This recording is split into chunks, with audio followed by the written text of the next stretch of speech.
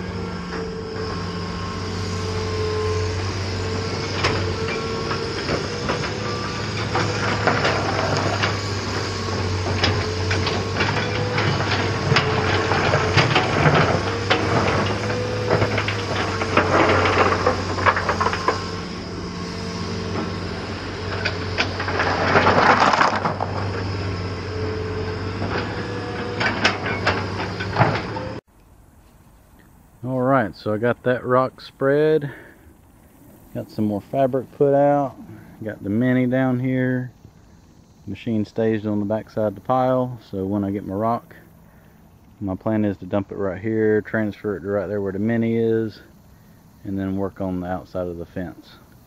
That's the plan, at least. We'll see how well it works. Just need some more rock. So I got the remaining 80 tons of rock delivered today. A lot of rock. Want to make sure I had a plenty. I'm going to have a plenty as I fall down the hill here. Oh, good save. I gotta fix the fabric. The wind got it. So, what I'm going to do is continue that on down the hill. And I got the mini. I'm gonna go ahead and actually work my way. I'm gonna start down there and work my way out, or work my way down, whatever works best. I'm gonna take the big excavator and lay the rock to right there where the mini is. Then I can scoop it up and move it down the hill and place it along the shoreline. Here's my lovely access to get to that. The mini will not fit in between there anymore. After I graded it, I was taking the excavator, laying the rock down. When I was making such a mess, I discovered it's easier just to pick some grass back. So the machine fits through the gate barely, and I'll just have to walk 5 or 6 more bucketfuls of rock down here.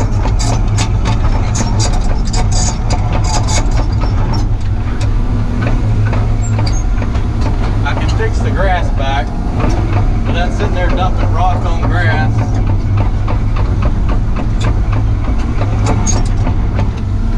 And then trying to rake it up was just making a bigger mess than I'm going to make by just driving through here.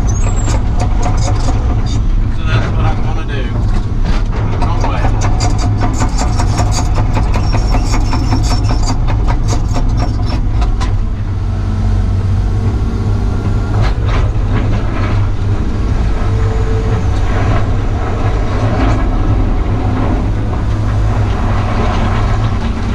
I'm trying to get the biggest scoops I can.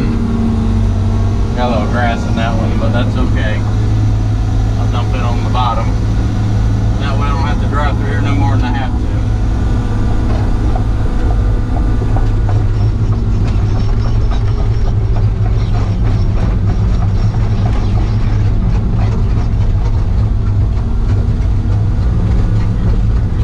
Not the most practical way, but in the end it's going to be the quickest.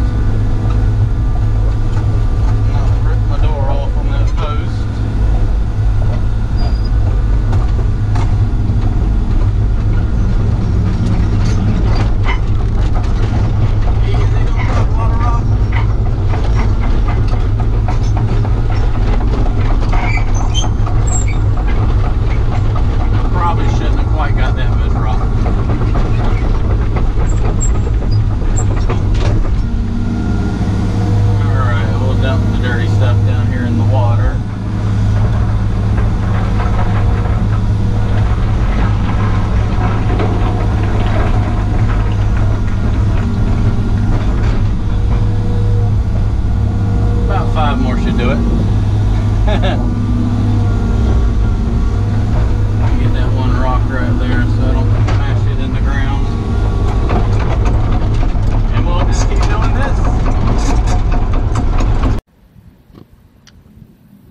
So I got that section over the fence done. That was the hardest part. I wanted to do that in case it rained. That way I wouldn't have to drive through the pasture if it was muddy. One more piece of fabric around the pump, and I still got about 45 tons worth of rock left, so that should definitely cover this no problem. And I may end up putting a little bit more going towards that little tree right there I moved. So we'll see in the morning. I'll get over here and get finished up.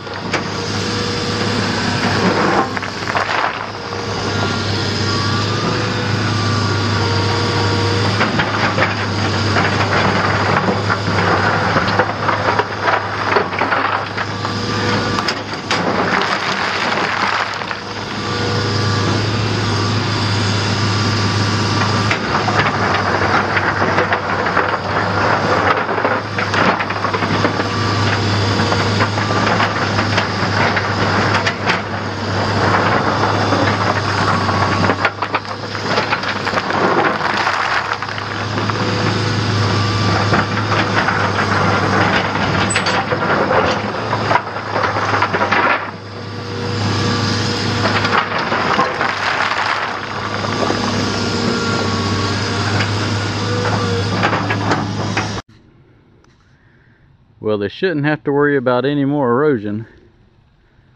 I got all that rock put in all the way down where it tied back into the corner of the pond dam, around the irrigation pump, all the way there to the big boulder. Pretty much everything that was hard to maintain and that had washed out. You got 12 to 18 inches of riprap put on it. Somewhere around 180 tons, I think. A lot of rock. But I think it turned out well. Got everything seeded and strawed. It got tore up. It was nice being able to dump most of the rock over the edge. It was just a lot less to have to clean up. But there it is, all done.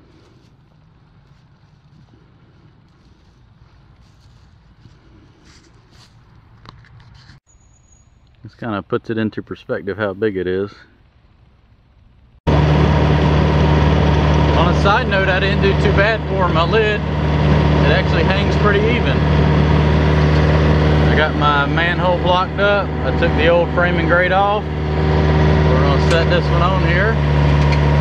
And I'm gonna put the camera down so that I don't screw nothing up here trying to do this one-handed.